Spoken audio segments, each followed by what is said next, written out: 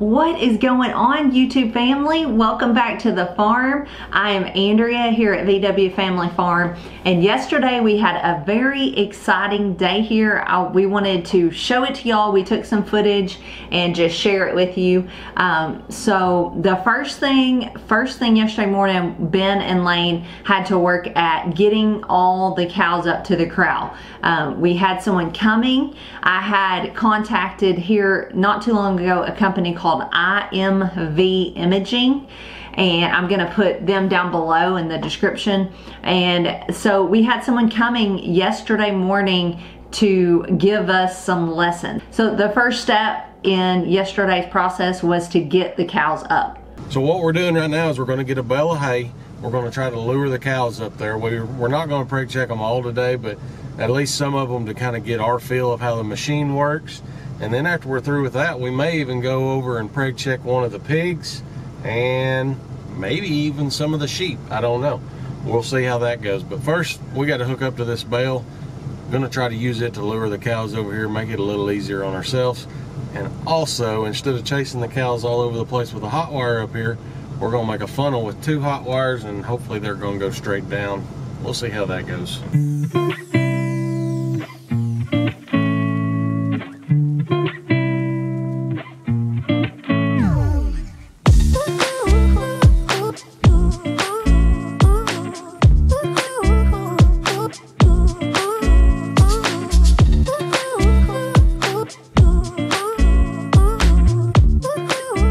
Now all we gotta do is go back through there and put up the post.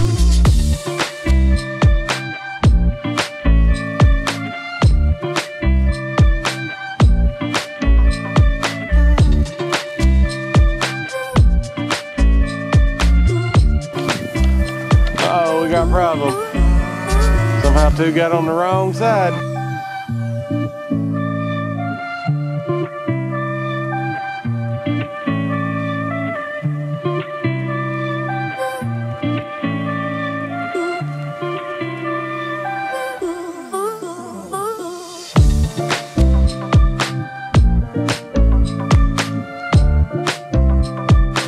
They crossed it once, but they don't want to cross it again.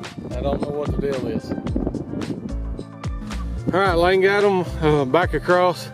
Now I think he wants to go ahead and push the rest of these up there. There's only like 10, but his cow's in that, and he wants to know, is she pregnant? So let's go try to get them in.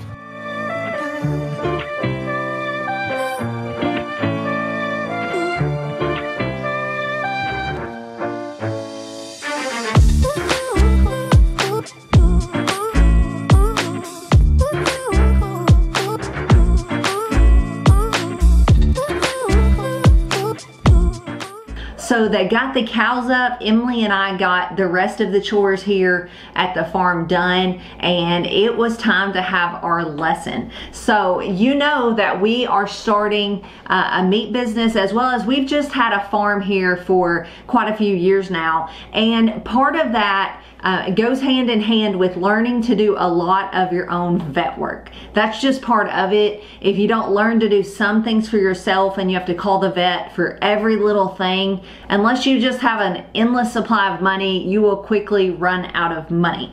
Now, we love our vet and we have a good relationship with our vet. We do use them and call them and support them, but we have to do some things for ourselves. And so that's where this comes in. That's why I contacted them wanting to know what they had to offer. And so they sent their representative to our farm, Jordan. He was a super nice guy, along with a couple different ultrasound units. And so Jordan taught us how to ultrasound cattle. It's super awesome and interesting.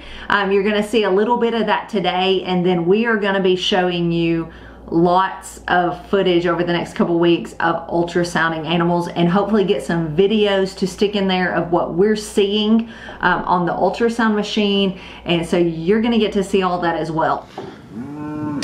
Okay, so right here, now I'm a little bit further and definitely pregnant. Okay. So what you're seeing here is, you're seeing those pockets of fluid. And then you're seeing those little like white kind of balls there. Those are the cotyledons I'm talking about. Okay. So what I was saying is that bladder, if it's open, you should only see that pocket of fluid. I'm past, there's a bladder there. And if I go past that, I see more black fluid right here. Okay. So I know that's uterine fluid right there.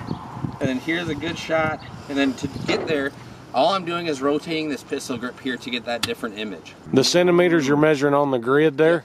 Yep, so that grid there, that's how we would do the visual aging, and how much ever squares the calf takes up on a measurement, that's how old that calf is. Okay. But right now, that pistol grip is all the way to the end here, and I'm seeing pretty big cotyledons, and I haven't seen that calf yet. So I feel comfortable saying it's over 5 months, but that's the tough part with aging, right? If it's over and you can't really see the calf to get those measurements, it's kind of hard to give an exact. So I think I'll try like you do. Okay. So then here, if you want to put it, I can actually hold that. If you want to put it into a back pocket, a front pocket, wherever feels comfortable.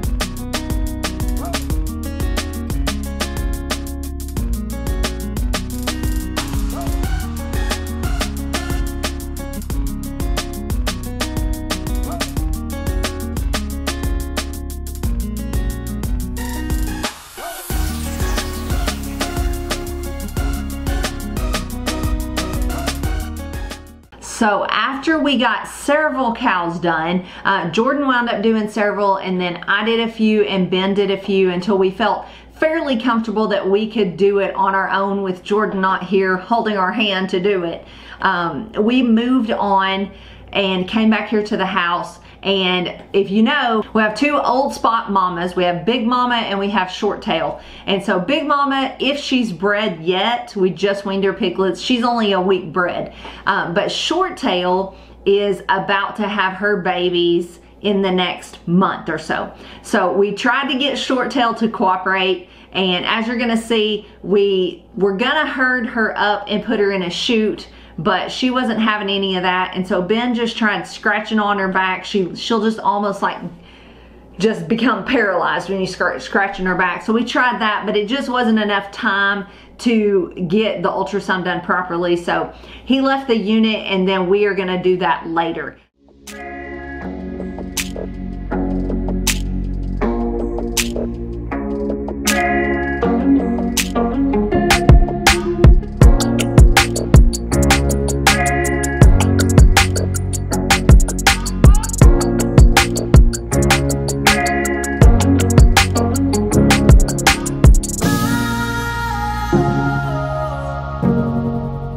And then we moved on to the sheep because like I said, that scanner will do sheep and goats as well.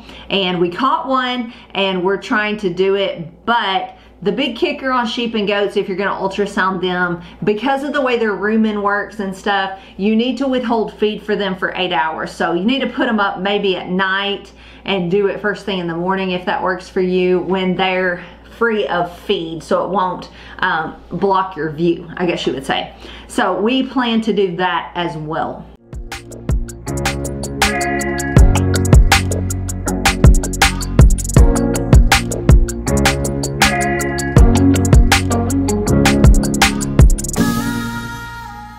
So like I said, there is some really exciting footage coming up for you guys because we plan to ultrasound every mama cow that we own, as well as pigs and sheep and all those things in the next few weeks while we have use of these machines.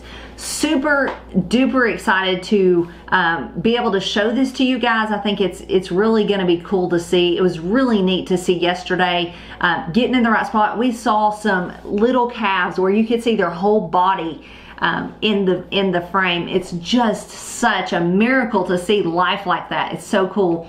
And it definitely helps you as a farmer to know what cows are bred, because you know if the bull's been in there long enough that everything should be bred, and if not, why. Then you have some decisions as a farmer as to what to do with that information, as well as sheep and goats and pigs and everything. If they're not bred and you're expecting that they should be, that makes you take a hard look at, okay, where do we go from here? So it's just more information for you to have at your fingertips.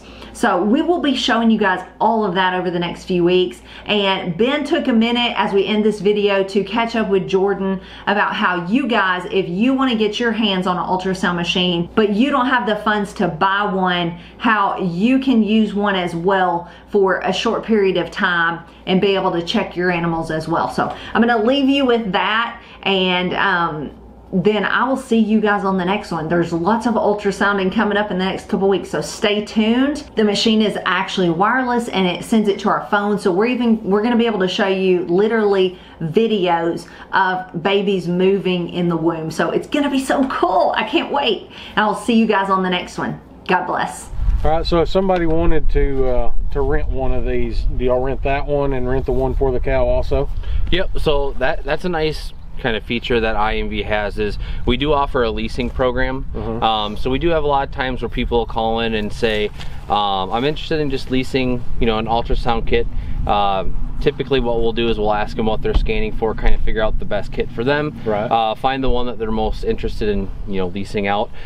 From there, it just depends on the model of ultrasound you're going to be leasing and just for the amount of time. And from there, we just bring that to my manager, and he kind of comes up with either a bi-weekly or a bi-monthly or a monthly kind of price.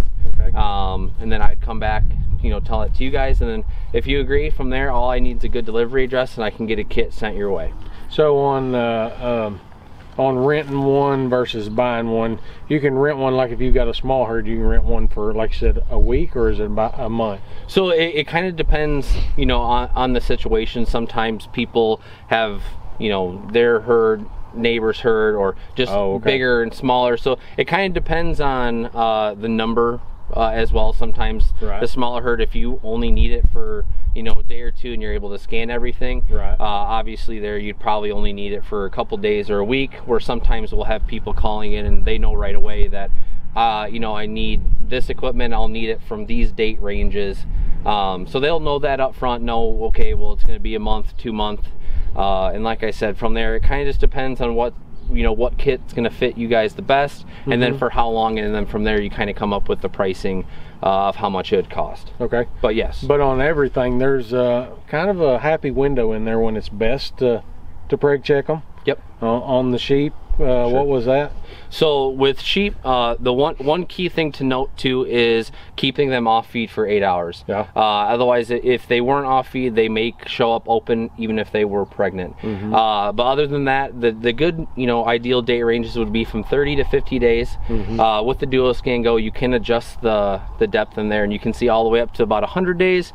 But the closer you're getting to 50, that's going to be the more ideal date range. Okay. Yeah. So the closer you get, that's going to be kind of the most optimal time. And then on the cattle, what was the kind of the optimal time that, if you had to pick a kind of a perfect window there, what would you shoot for? So every operation is a little bit differently, and I think it matters to what you're scanning for. With dairies, we tend to see they go for the shorter bred ones, so they'll start scanning, you know, anywhere from 28 to 30 days. That's when they'll start. Depending on the operation, they, you know, some might wait to 35, 40 days.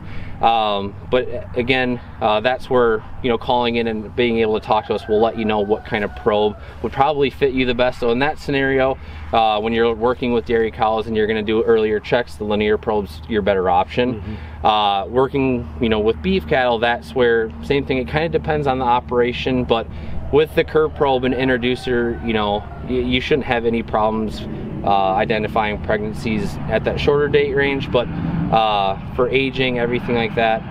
50, 55 days, all the way up to 5 months, you're going to be able to see that whole calf and, you know, not running into any issues for that repro side. Okay, so if somebody's interested in purchasing one or leasing one, how's the best way they can go about that? So just contacting our office number. You can either Google it, otherwise it's 507-529-8200. From there, calling in, depending on where you guys are located, that's where we're going to direct you to your guys' salesman. From there, it's kind of figuring out what's the best fit for your operation, what you guys feel more comfortable with.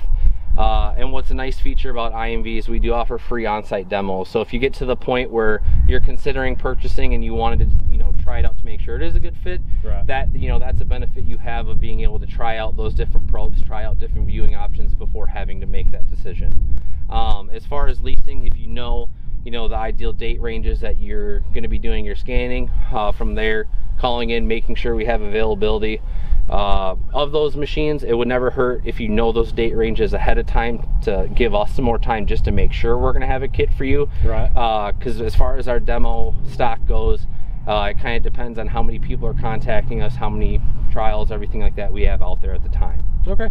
Yeah. All right, I appreciate it. Yeah, no problem.